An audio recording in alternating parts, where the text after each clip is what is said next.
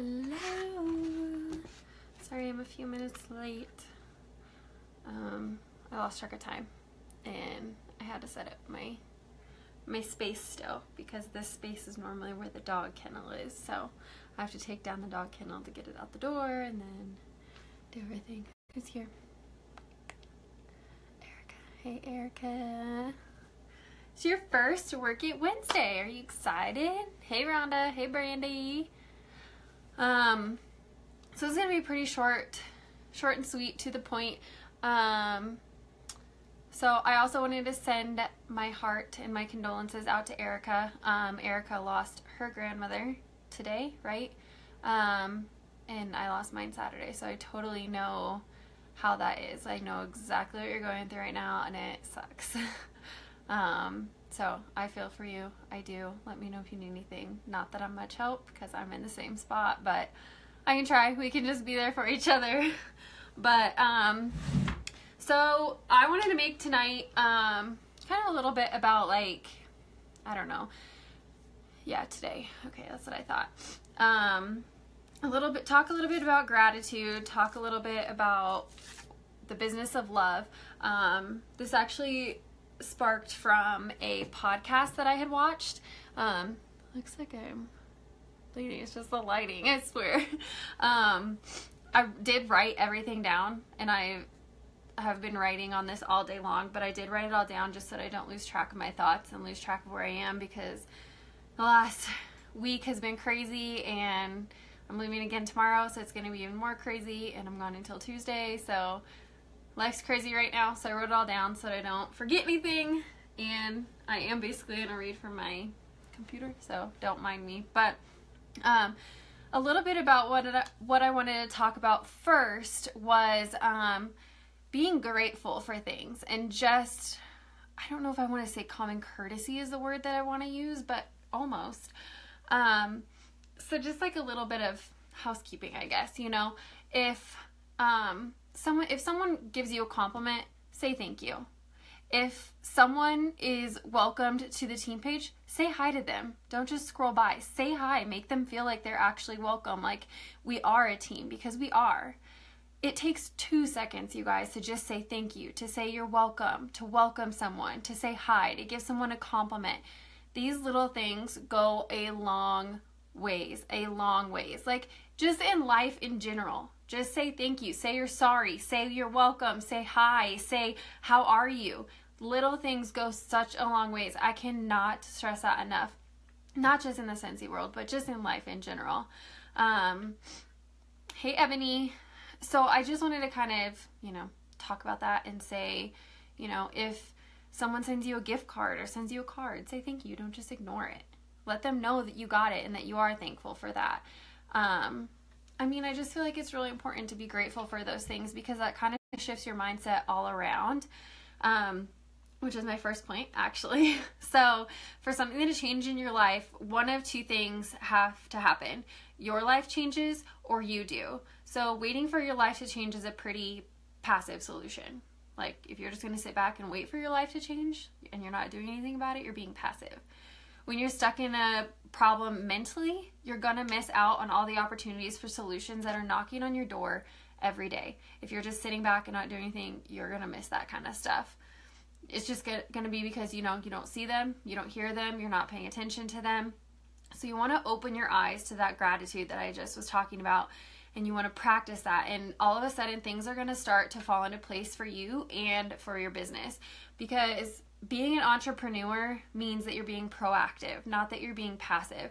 So if you switch your mindset and see that life change, it's going to change your whole business all around, and probably you as a person too.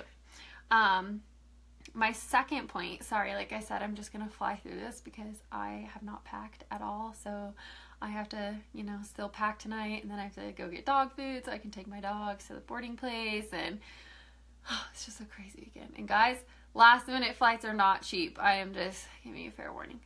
And even flying to Nebraska is $300 each way. So book your flights in advance. Little tidbit of information for today.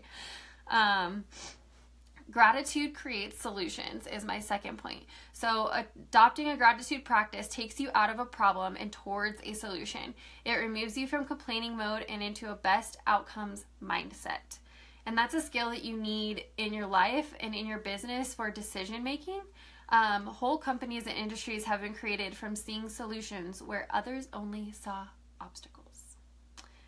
And my third point on gratitude is, I can't speak for all of you, but personally for me, I don't like to do business with jerks or assholes, for lack of a better term. I don't like whiners, I don't like complainers, and I don't like people who are just generally unpleasant to be around and people who are just going to be negative about everything. There's too many smart, talented, go-getters, pleasing people out there and individuals in this world for me to want to be around those that aren't. Like, why surround myself with that? So when you're grateful, you tend to exude and share that contagious positive energy. Fully believe this with my whole heart. So people that, like, you tend to draw people towards you with what you put out, if that makes sense. If you're putting out a negative vibe, you're probably going to attract negative people. It's just how it is. Our energy is contagious and we do good things together and we are better for having come together. And that's pretty much the only contagious thing happening in the world right now that you can get excited about, honestly. So those are the 3 points on gratitude that I had. And then again, just back to that, thanking everyone. Thank people for prizes. Thank people for incentives. Thank people for compliments. Welcome someone to the team page. You guys, those things take 2 seconds. Like I said, you're on your phone. We're all on our phones all day, every day, no matter what. So take those 2 seconds to say hi to someone that just joined the team. Make them feel like they're special. Make them feel like they're wanted here. Because how would you want it to be if I posted a picture of you on the team page and said welcome and literally nobody said anything? How would you feel? You'd be like, okay, well, nobody really cares that I'm here. So take those 2 minutes to say thank you, to say hi, to tell them something that you like about Scentsy. It makes a world of difference, because think about how you would want to be treated if that was you. Some employees simply work thankless jobs. These are the people who aren't necessarily, I want to Scentsy room like yours. It's actually just a wall. That's really all it is. There's also a bed next to me that we've been talking about getting out of here for a while now so to have more room, because you basically can't move around in here. There's too much Scentsy stuff. But, anyways, where was I? What was I going to say? You distracted me.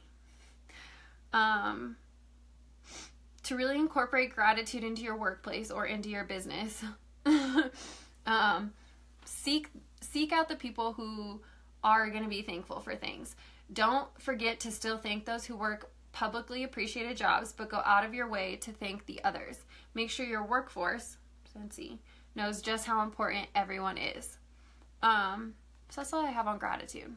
And then I'm going to move on to the business of love, which I feel like they go together. Erica, I'll show you pictures of what this room actually looks like, because it doesn't look all pretty like this background. So the last few months of my life, especially the last week, really, have been filled just with lessons about like what I really want to do, what makes me happy, what fulfills me, how much time do I really want to spend working. For some reason, that's really been something that I've been thinking about a lot. Like, how much time do I actually want to be at work, or do I want to work for myself? Do I want to make Scentsy my full-time job, which I do. I definitely do want to do that. So a question that I've been thinking about that I feel like kind of puts things into perspective is, if you were to die in 7 days, what would you do? What truly matters? Would you be stressed out about half the things that you're worrying about right now? Probably not. Would you be at work? Probably not.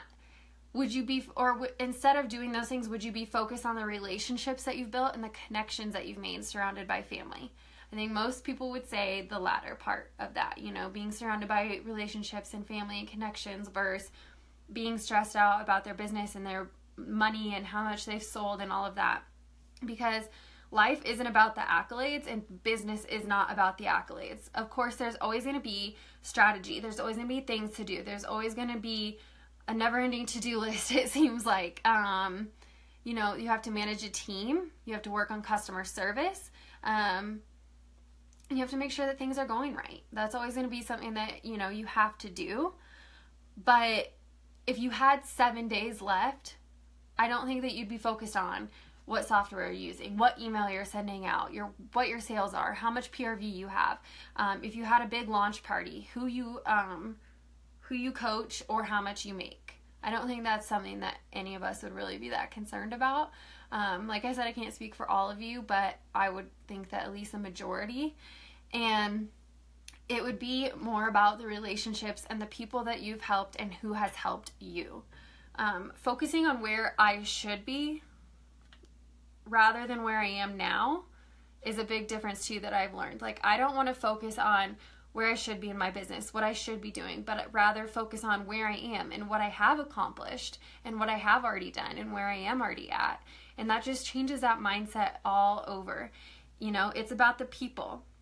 When you take care of people and make people feel like you give a shit about them, when you're focused on changing lives and helping them feel like they matter, spreading love, creating love, cherishing relationships, being grateful, that's going to make all the difference in your business. Like I said before, if you are, you know, really talking about the relationships with people versus how much you sell, it's going to make a world of difference. And it's not about those sales. It's really not. It's about those relationships that you're building. And back to, again, you know, welcoming people to the team page, saying hi, saying thank you, saying you're welcome, saying I'm sorry. Those little things go a long ways. Appreciating people around you. I don't know how many of you have read the book You Are a Badass, but it talks about like your vibrations and stuff, which I highly recommend that book for anyone who has not read it. But, you know, when you're focused on appreciating those kind of people around you, that's going to come back to you. That appreciation is going to be shown to you, because what you put out can't help but come back to you. Your vibration's going to raise. You're going to go up here and you're going to feel like you're on top of the world. And if you are focused on who you can help, how you can serve them, the money is always bound to follow. The sales will come, it will happen, but without building relationships and appreciation and gratitude and recognition, you might not be able to get to where you are, because really that's what it comes down to, are those relationships. If you did, okay, so picture this, company A, company B, or however you want to think of it. But if company A is over here and they make you feel empowered and they make you feel special and like you're an incredible human being, they welcome you to the team, they make you feel like you're so important, they tell you good job, you know, just little things like that, say little things, give you compliments, you know. And then this other company, company B, sorry, it throws me off when my camera's backwards. Company B, they just treat you like you're another person. Like you're another sale. You're just another number. Oh, I'm getting an order from you. That's it. Which company would you rather work with? Are you going to go to company A, who makes you feel like a human and like they give a shit about you? Or are you going to go to company B, who's like, oh, you're just an order. You're just a sale. That's all. And not really care about what's going on in your personal life, what you've been doing, how you're feeling, just anything in general. No, you're not going to want to go to that company. You want to go to company A.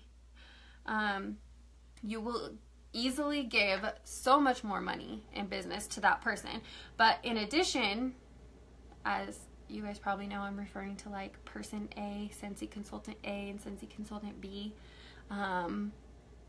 You know, obviously, Scentsy consultant A is a much better consultant to work with if they make you feel like you're a human, not just a sale. But also, in addition to giving your money to that person who makes you feel special, you're going to send your friends, your family, your coworkers, strangers. You're going to send everyone to that company because the way they make you feel, instead of sending them to company B or letting them say they're going to go to company B. You're going to send them to company A. Person A.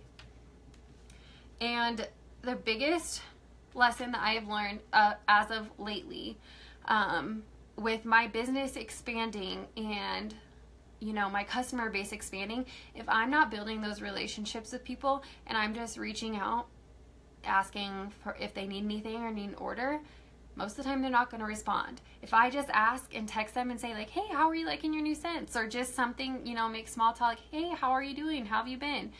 They're a lot more likely to respond than if I just ask and see if they need anything. So people you know, that saying, it's not what you did, but it's how you made them feel. I love that saying too. So you want to give to others without expectations, because you are in the business of love and relationships and gratitude and recognition, like I've said.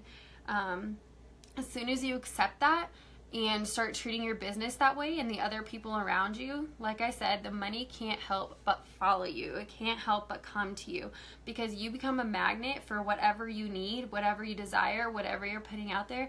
You're going to become this giant, huge magnet, and everything's going to come to you. I mean, it's not just going to come to you, like I said, if you're being passive, but if you're being proactive about it and making sure that you're going out of your way to reach out to someone, to send them a thank you card, to send them a birthday card, send them flowers, say happy birthday, whatever it might be, if you're going out of your way to do that with relationships, again, this is your whole life, not just your business, but they do intertwine a lot. Those things aren't going to, you know, they're not going to be able to stay away from you. Those kind of things are going to come back to you. And so, how fast did I talk? That's really all I have. Who's still here? Erica, I'm pretty sure you're still here. Does anyone have any questions? Because that is all I have, and I know that that was short and quick and a lot of words all in one. But I just wanted to take a minute to talk about all of that, because I feel like it's important, especially, you know, with the events that I've had happen over the last week, and yeah, just to point out, you know, that those kind of things come back to you. It really helps. It changes a lot of things. So Erica and Rhonda, do you guys have any questions?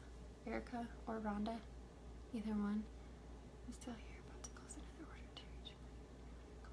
Nice, you're gonna reach that tonight? That's awesome. You know, you didn't have to do that by the end of the month, but that's really good that you are.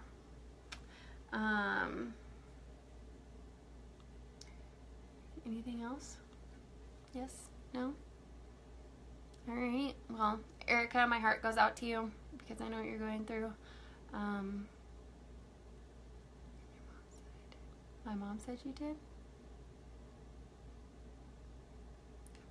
For me, but hoping March rocks. Oh, nice. Are you doing a fundraiser like at church, or where are you doing a fundraiser? That's exciting. That's really exciting. I still haven't done a fundraiser, but I want to do one, because they could be huge for your business. They can expand your network. They can get you a bunch of new customers. You're making other people do the work, which is always awesome. Church, nice. That's really good. Are you going to do a full catalog fundraiser, or just like scent circles, or just car bars, or don't be nervous. Don't be nervous. Scentsy sells itself. It really does. Scentsy sells itself. If people smell it and see it, they're sold. It's that easy. You really don't have to sell it, you know? It's just sharing. So, showcase. Nice. Nice. Awesome. Well, that's all I have, you guys. I might be somewhat out of touch again this weekend. As I said, I will be gone tomorrow through Tuesday. I'll be back Monday night, actually. But if you need anything before then, please text me. Let me know. But I just might take a little while to respond. So I hope that you all have a great night and a great weekend, and we finished out this month strong. But you know, no, I'm surprised my mom would say that, because that's not right. It's just whenever you submit your first party order, you get the 1,000 points. But yeah, finish or start March strong, because we have a new catalog, we have new products, we have new scents, a bunch of cool stuff. The March warmer of the month, I haven't opened it yet, but I've heard it's really cool and that the scent is really good. Which, by the way, if you guys are not signed up for scent and warmer of the month, that is a business write-off. It's worth it. You can make samples out of all the bars. You can sell stuff. You can sell the warmer if you don't want it.